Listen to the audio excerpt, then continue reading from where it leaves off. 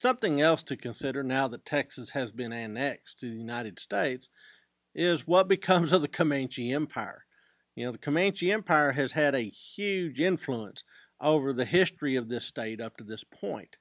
Well, let's roll the timeline back a little bit and go into the early 1840s. In the early 1840s, the Comanches are stepping up their raids into Mexico. They are causing all sorts of havoc for that nation.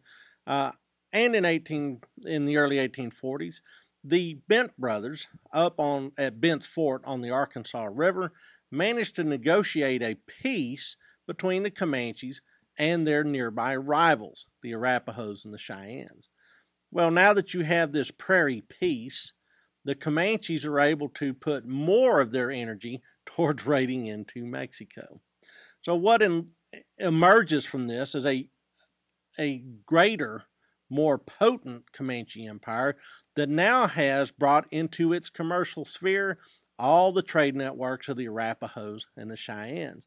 So now all of a sudden you have Comanche trade goods going all the way into the middle part of the continent, all the way into the present-day American Midwest. Mexico suffers, and the Comanches start to really prosper. Well, what's this Comanche power look like? It's unprecedented. Not only do you have Comanches as their own sort of entity, the Comanche Empire, but now you have vassal states like the Wichitas, and now you have allies like the Kiowas and the Kiowa Apaches that are throwing in as well. So you have almost reinforcements and coalitions of Indians that are now heading down into Mexico to raid and plunder.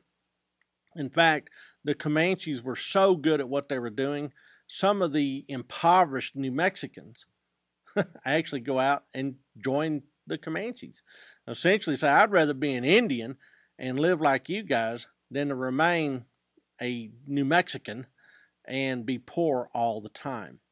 It's estimated that in the late 1840s, the Comanches and their allies could put about 2,500 warriors in the field. Well, what are these guys doing besides raiding down into Mexico? They're also trading.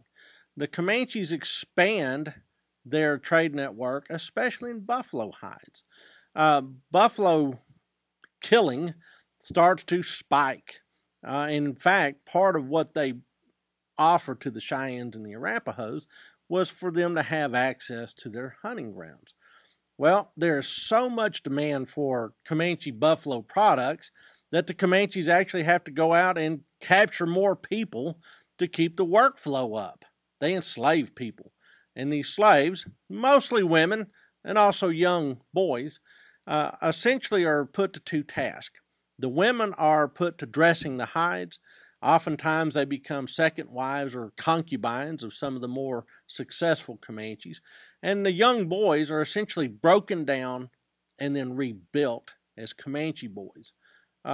In essence, the Comanche Empire is becoming extraordinarily multicultural. It's estimated by 1870 that some 45% of all living Comanches probably started out as Mexicans or Hispanic. So, the Comanche Empire is undergoing this interesting transformation, all in an effort to feed an insatiable market for buffalo hides.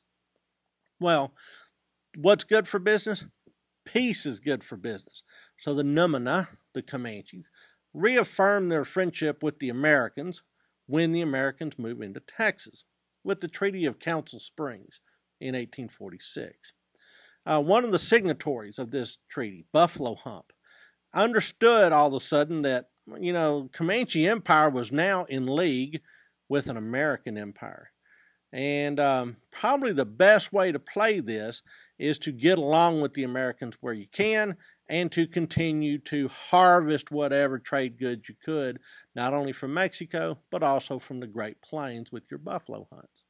And in fact, the Comanches, in order to get along with the Americans, send people all the way to the White House to meet with the president, James K. Polk, in order to make sure that all these relations are smooth and equitable for both sides.